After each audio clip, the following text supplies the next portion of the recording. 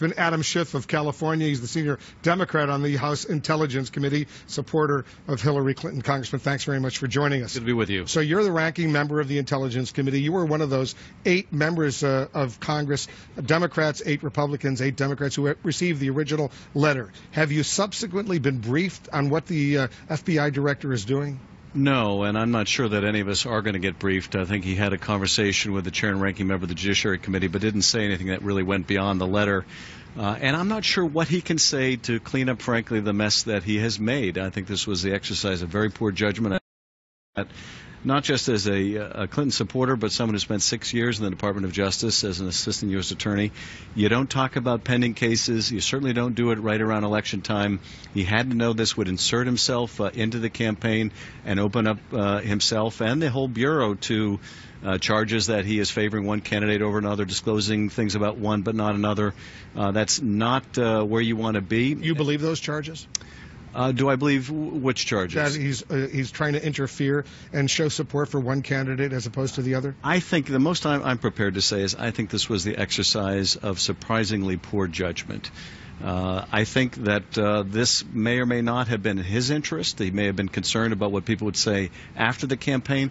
But what's in his interest or even in the Bureau's interest is not the test. It's what's in the public interest. It's also about fairness. These policies of the department not to talk about pending matters, they're there for a reason, to ensure fairness, that you don't cast unwanted aspersions or innuendo. And by sending this letter, effectively publishing this letter 10 days out, suggesting there could be relevant emails, but there may not be, that put the Clinton campaign, frankly, in an untenable position of trying to defend against the negative. And it was wholly unwarranted. And I find it astounding that this was done when the director hadn't even read the emails. The FBI hadn't even read them, didn't know the contents. That makes it all the more extraordinary. It's like a rush to get this out before the election. His argument from his supporters is that after the early July clearing of Hillary Clinton of any criminal wrongdoing, he said she was extremely careless in handling of the classified information, but he said there was no charges that he would recommend to the Justice Department, to the Attorney General. He testified before Congress, and he promised members of Congress, if there's a change in any of this, I will notify you that there has been a change. What he has done now, there's been a change in all of this. He's reviewing some new information they've received. His argument is, I simply lived up to the promise I gave members of Congress. I would notify them of this new review. Well, first of all, that's not a promise the director should make. He made that promise. Well, he made the commitment that if there were substantial new evidence, he would look at it. That's about all he said before Congress. We don't know that this is substantial new evidence, and at a minimum, he should have determined whether these emails were even relevant before going public, and I don't think that should have happened at all before a national election. So notwithstanding what he said, and as ambiguous as what he said was to Congress, this was, I think, an unequivocal mistake, which is why you're seeing so many even high-ranking people, both Democrats and Republicans who had served with the Justice Department, condemning this. So what do you want him to do now? Well, it's very hard to clean this up now because if there are a lot of emails to go through, it'll take time to figure out. There are thousands and thousands. There may be hundreds of thousands of emails on Anthony Weiner, the former congressman, the estranged husband of Huma Abedin, and then there are thousands of supposedly of emails involving her, and there may be some from the Hillary Clinton private email server that wound up for whatever reason on that computer. Well, what I'm sure they're going to try to do is triage. Okay, this set is completely irrelevant. This set may be relevant. Now, can they automate that process, or do they have to have eyes on every email to figure out, okay, we already had these? I don't know if that's doable within the next week, and I don't think we want to see a statement come out the day before the election. And my guess is because this may not be doable, that the most he will be able to do is another statement that is heavily caveated. And those caveats will be exploited by Mr. Trump, no doubt, even if they say we haven't found anything but we're still looking.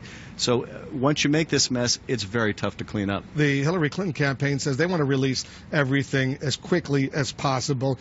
Are you sure that's a good idea from her standpoint? Well, because there could be some embarrassing information that they would release. I think it's the right position for the campaign to take.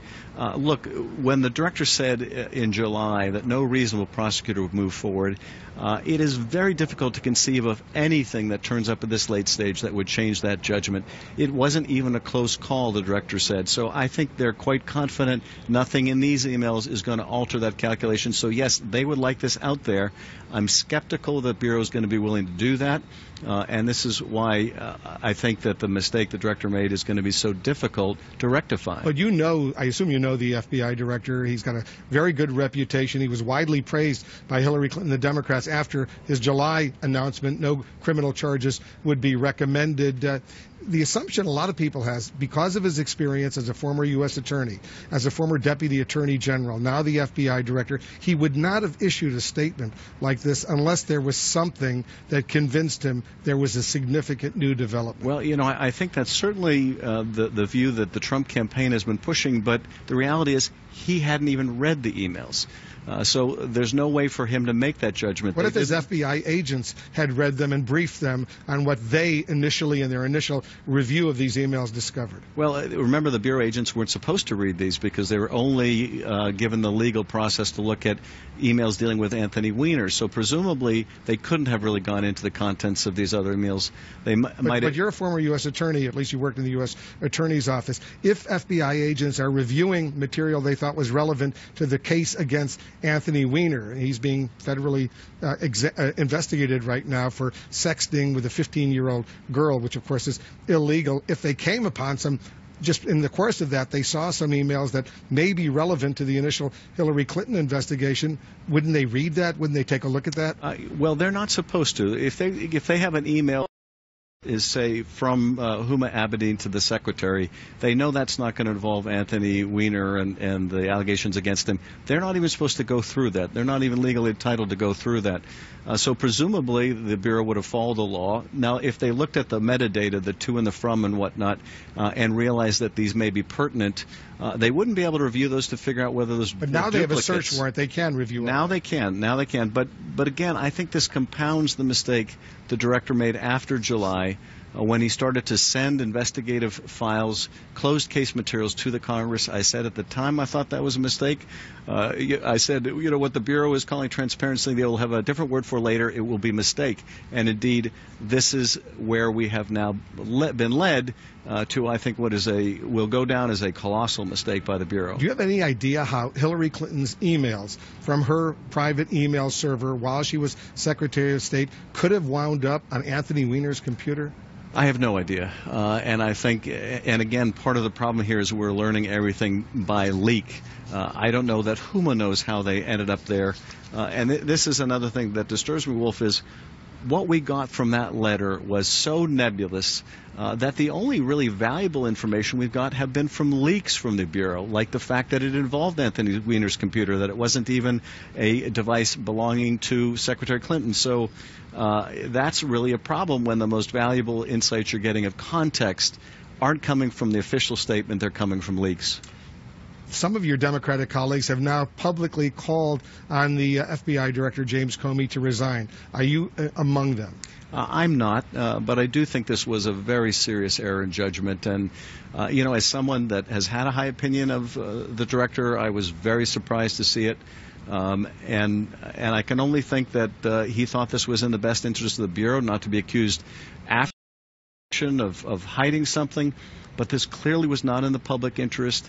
And if you're going to violate DOJ policy, you need a darn good reason for it, and you better have something to say. And here, there wasn't a good reason for it, and he had nothing to say. This letter just raised far more questions than any could answer. Do you know if the FBI is now investigating the Trump campaigns, or at least individuals who have worked or continue to work for the Trump campaign, their ties to Russia? Is that an investigation that is ongoing going as far as you know? I can't comment on an investigation the Bureau may be doing or what the intelligence community may be interested in, but precisely these questions are why you want to avoid coming out with announcements right before an election, because it does open you up selective in what you're disclosing. These are exactly the kind of questions that the Bureau doesn't want to have to answer, and why it was such a grave error. If there is such an investigation going on, and I don't know if there is, should the American public before the election be told that there's an investigation of Trump campaign officials' ties to Russia? Should the American public know about that before the election? Well, I've certainly spoken out very strongly, as you know, Wolf, that the American public should be leveled with about Russian interference in the U.S. elections. And I think for that reason it was very appropriate for the administration, the Secretary of Homeland Security, as well as DNI Clapper, to talk about Russian hacking and the fact that all these WikiLeaks stuff really originated with the Russians. In terms of disclosing pending investigations involving specific people, let alone people running for office right before election, that's not something that should be done. But here you have the director who has done this with one candidate, and that obviously puts the Department of Justice in a very difficult position, a terrible position. But it's hard to advocate righting one wrong with another, writing one violation of policy with another. I would rather see the director try to shed some clarity, and if he can't, I think the director ought to, frankly, have the gumption to come to the American people and say, this was a mistake. I have seen no evidence. We're going through these new emails, but I've seen no evidence that would cause me at all to alter my original judgment in July. It was also a mistake, with hindsight, certainly, even at the time, for the Attorney General Loretta Lynch to meet with former President Bill Clinton on her plane just days before the conclusion of the original investigation back in July, right? Yes, I think it was an innocent mistake, but nonetheless it created an appearance that there could be impropriety, and it had a lot of cascading effects when she said she was essentially going to defer the prosecutorial decision to Director Comey. That led to his rather extraordinary press conference, and unfortunately we have been on a slippery slope downward ever since. There's a new ad that the Clinton campaign has just put out featuring the woman who appeared in that original 1964 Lyndon Johnson so-called Daisy ad involving Goldwater, nuclear war. Watch a little clip from that ad. Message. This was me in 1964. The fear of nuclear war that we had as children, I never thought our children would ever have to deal with that again. And to see that coming forward in this election is really scary. Trump asked 3 times. 3 times, why can't we use nuclear weapons? I want to be unpredictable. What safeguards are there to stop any president who may not be stable from launching a nuclear attack? The commander-in-chief is the commander-in-chief. Bomb the shit out of him.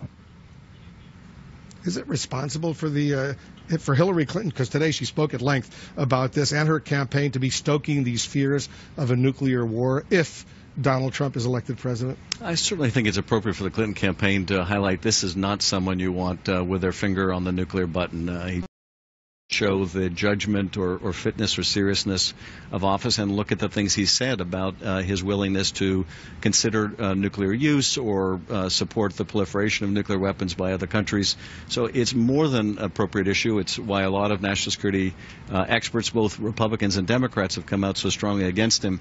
What I find fascinating about this is the second Goldwater era ad that's been remade. The first was, if you remember, the Republican who was talking about Goldwater and how he can't bring himself to support Goldwater. They brought that individual back to do an ad, and it's interesting how the Goldwater campaign is having echoes through this one.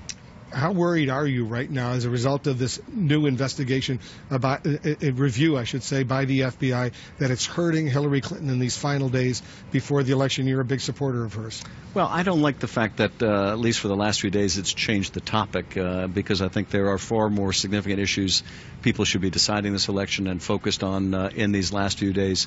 I don't think it's going to change the trajectory of the race. But what I'd like people to really focus on first and foremost is who's really fit for this office, who has the judgment, the temperament, what they saw when they looked at the contrast between these two candidates during those presidential debates. That's what I want people thinking about when they go to vote. I have every confidence that when these final emails are reviewed, the director will reach the absolute same conclusion as before. The problem is, if that conclusion only comes after the election and the director's in the position of saying, sorry, never mind, there really wasn't anything here, that's not much of a way to compensate for this error in judgment. What if he comes to the opposite conclusion? There is something here. You know, it's just very hard to see how, with all the emails they've gone through, when they concluded that no reasonable prosecutor would think this was at all chargeable, that somehow that conclusion was altered. It just seems so highly improbable. I can't imagine that happening. Congressman Adams, California, the ranking member of the House Intelligence Committee, thanks as usual for joining.